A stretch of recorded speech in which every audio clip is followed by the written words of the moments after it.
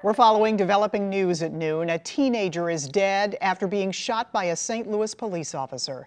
Thanks so much for being here. I'm Kay Quinn. The incident happened overnight near a gas station on North Florissant. 5 on your side's Laura Barcheski is live at the scene. And Laura, police are telling you that teenager was reaching for a gun.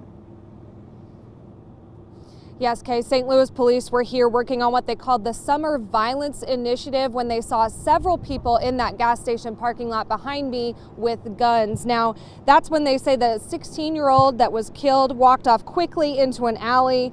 They followed him and announced their presence. Then the teen started running, but he tripped over a curb, dropping his gun. As officers were approaching him, they say he reached for that gun, and that's when officers shot him. Police say they tried to help the victim until EMS officials arrived. He later died at the hospital. He's been identified as 16-year-old Daryl Ross. A man who lives in the area says they're always concerned about their safety as they've seen a lot of crime, specifically near this intersection.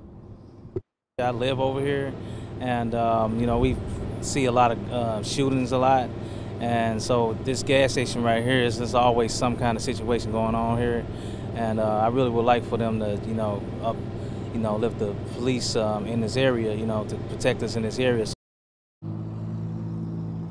Now, St. Louis police say that none of the officers involved were injured, and I'll have more from local residents at 4 o'clock. Reporting live in St. Louis, Laura Barcheski, 5 on your side. All right, thank you, Laura.